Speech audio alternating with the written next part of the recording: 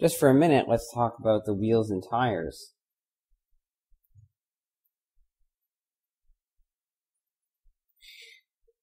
So basically the number of tires per landing gear unit, the tire pressure, and the number of main wheel leg units that are needed depend primarily on the runway loading limits. So this means you need to have some idea of where you're going to be operating the aircraft.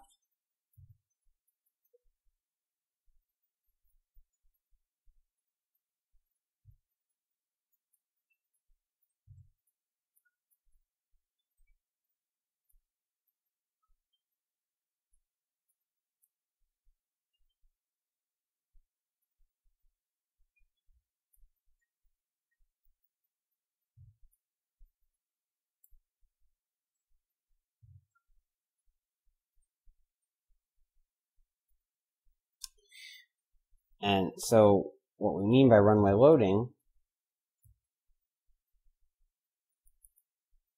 is typically this is defined in terms of a equivalent single wheel loading, ESWL, for a given main wheel unit. So here's some approximate values of this to help illustrate what this means.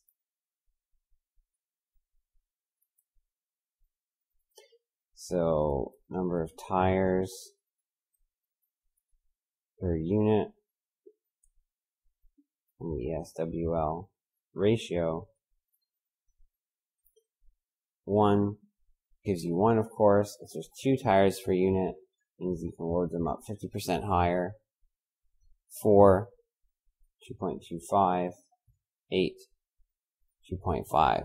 So what this means is that, say, if we have 4 tires per unit, then that unit can support 2.25 times the single wheel load that's dictated by that particular runway. And these values assume that there's no interaction between the adjacent leg units. And just to help with the terminology maybe a little bit, this whole thing is a leg unit.